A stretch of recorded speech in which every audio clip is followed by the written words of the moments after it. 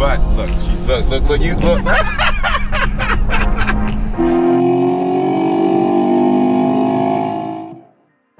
Howdy folks, you on the C8 Speed 252 show. Scroll over to the right, click that subscribe button, and join this awesome community.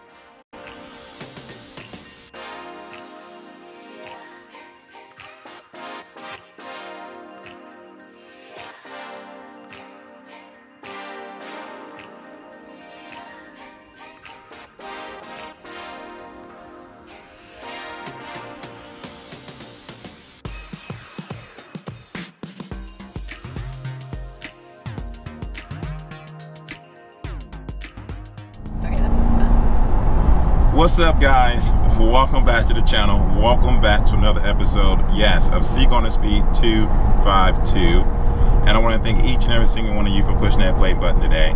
If you haven't hit that subscribe button, go anywhere on your tablet or your computer screen or your TV screen or your telephone and hit the subscribe button. Become part of this awesome community, become part of this journey. I would love to have you.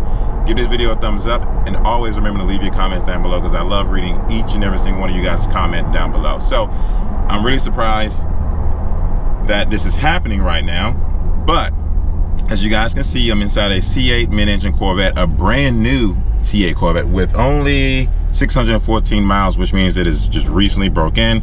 As you guys can see, I'm also on the passenger side, and this is not my C8 Corvette because I don't usually do black interior, but with that being said, I'm in the passenger seat once again, and there's a special surprise for you in the driver's seat, and I'm going to put the camera on her right now. This is my girlfriend Brittany, who's driving her dad's 2023 C8 mid-engine Corvette, which is interesting because I think she's driven some in the past, correct? Oh yeah. And I think that she's a little nervous because she just floored and was like, ah! But at the end of the day, she doesn't drive it often, so I get it. It's a lot of horsepower for a newbie. It's a lot of horsepower for a newbie.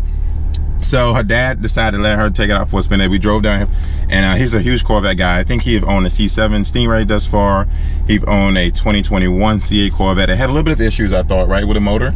Yeah. Yeah. Mm-hmm. He got it fixed on the warranty, but ended up selling it because, you know, the market was so crazy at that time. So he got what he paid for it, and he put a new order in, and he actually ended up getting this 2023 C8 Corvette. I'm going to make another video later on talking about his spec and his details and things like that. But look, she's look, you look. But it's super fun to be inside. I really appreciate the horsepower, the sound, and just him letting us drive this car. Actually, right now, we're about to head to dinner and have a wonderful time with his friends. And I think she's really enjoying this bad boy. So, like, what's one of your favorite things about a Corvette? It's just sexy. I don't know. Oh, it's just sexy. Oh, so what you trying to say? Is it better than me? Is it more sexy than I am? Maybe it's like equal. No, it's an equal? Yours pretty sexy. Oh, she's asleep on the couch tonight, just so you guys know. She's on the couch tonight. Anyways, I will say he has a convertible. As you guys know, I love convertibles. It's one of my favorite things at this point. As you guys know, that I used to own a coupe, and I sold my coupe, and I waited a little bit because I thought the market was going to be really great for the Z06, although, you know, the Z06 got pushed back.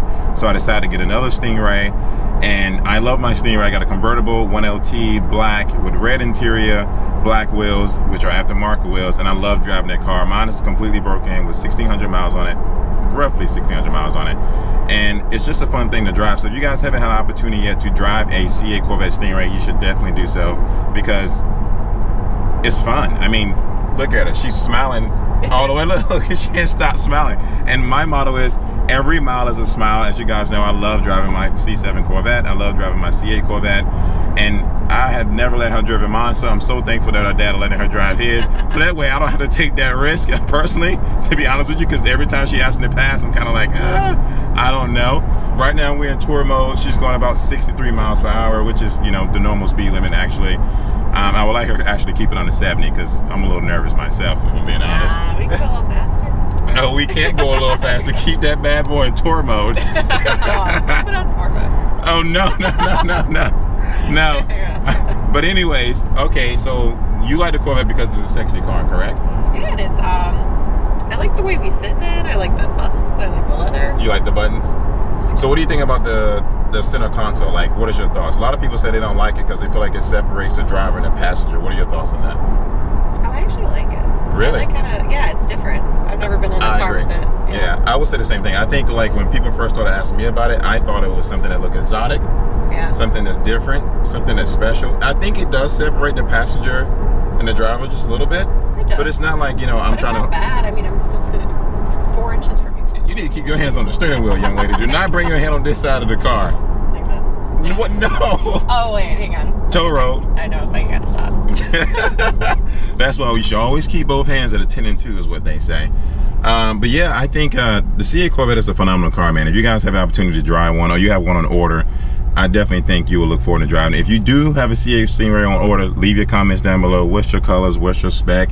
What are you looking forward to the most? I definitely think one thing he needs to add to this car is tinted windows, because there's tinted windows. They need to be tinted for sure.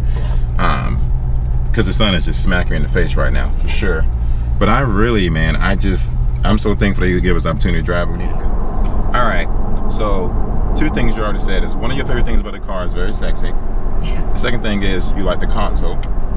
So this obviously isn't your first time driving a C8 Corvette because you drove your dad's first car. What was the color? Like, was it white on the outside?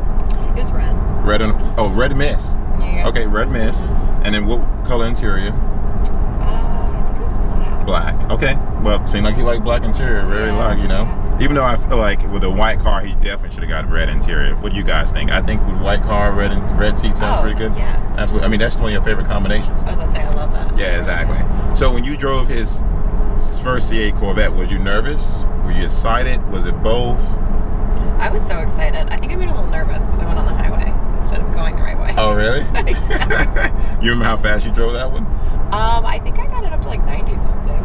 What were you doing? There's no speed limits that are 90. I know. Yeah, I know. I think it was like a 55, which we went at. Oh my gosh. Was your dad in the car at the same time? He was. And he allowed it to happen? He just kind of covered his eyes a little bit. Oh, I'm going to definitely give him some crap for that one. Totally give him crap for that one. So, if you had an opportunity, would you own one yourself? Would you buy a Corvette yourself, or is just not your thing to buy? Oh, I don't know. I think I'll just stick to driving yours. Oh no, that's not a good response. Not a good response at all, guys. No. How many of you guys let your wives drive your Corvette? If you guys say a lot, then I'll probably reconsider. No, I'm kidding. I'm pretty sure a lot of you guys probably let your wives drive your Corvette, which is completely fine. I'll let you drive mine. I'll let you drive mine. I saw that. Oh, you ready? Oh, I didn't know you was paying attention to me like that. Yeah. Oh man, that's so funny. I mean, I think the one thing I do love about a Corvette, honestly, is that it's sort of kind of affordable. It doesn't cost as much as a Lamborghini, which is my dream car. It doesn't cost as much as a 911 Porsche or McLaren, which is her favorite car. She loves the McLaren. I mean, I don't know what about the McLaren that she loves, but she loves the McLaren. I really do think the McLarens are really good-looking, sexy cars for sure. But they're so expensive and they're hard to maintain. Whereas with the Corvettes, it's a lot more affordable, easy to maintain, easy to drive, easy to understand. And I think, you know, it's bang for your buck is what most people would call it. I mean, I guess you wouldn't know that part because you don't really own a Corvette, so you wouldn't know the bang for your buck. But you look good driving it. Oh. You know, I feel safe for now, but it's because we're going 30 miles. It's because we're going 30 miles an hour. Okay, that makes more sense. I feel like earlier she was pushing the gas pedal. I didn't know what the heck was happening over there. Yeah, I know. It took me a minute to figure out how to work it a little bit. Has it been that long since you drove his first one? It's been a couple years. Yeah. Oh, so it was a 2020 model then? Mm-hmm. Oh, so it's what, even a 2021? I thought it was a 2021. Actually, it might have been a 21. Maybe it was about a year ago. Maybe about a year ago. Yeah. With that being said, which one of the Corvettes do you like the most between this one and the other one? The red mist with the black interior and the Arctic white with the black interior. I would like the Arctic white, but I wish the seats were red. You would see red? Yeah. I can see that. Yeah, I love the white though. Mm-hmm. Do you think the white looks cleaner than the red mist? I think so. Gotcha. Mm-hmm. If I had a choice, being honest, I think the red mist would be my option. I think the red mist is more of a classy color. Oh, it's beautiful. With natural interior, I believe that would be my combination. And I think with the white looks good. It's clean. It's just you have to keep it clean. Oh, yeah. And it's just one of those things where it will show dirt pretty easily. And I just feel like you will find white on every other car. You'll see a white truck, a white Toyota Camry, but you won't see red mist that often. That's just my personal opinion. But hey, this is like my car, so. That's true. But you know, if you like white, you like white. So there's nothing wrong with that. One of the things that I think that General Motors did good was choosing, you know, some good color collections. I think that Chevrolet should come out with a green at some point or a purple at some point. I think those colors would be great. If you had a choice between green and purple, which one would you go with? Purple. See, Chevrolet, we need a purple. You would have more women buying Corvettes if you can get a purple color. That's what I believe. So anyway, guys, thank you so much for watching this video.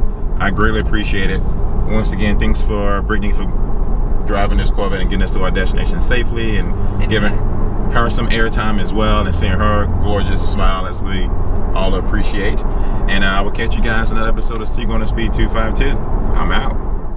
What's up, ladies and gentlemen? I've received a lot of emails asking for updates on my acting career. So with that being said, I put a small clip on my recent project. Let's go.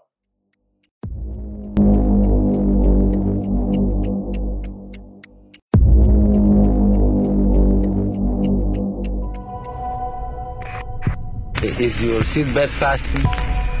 All right. Let's go.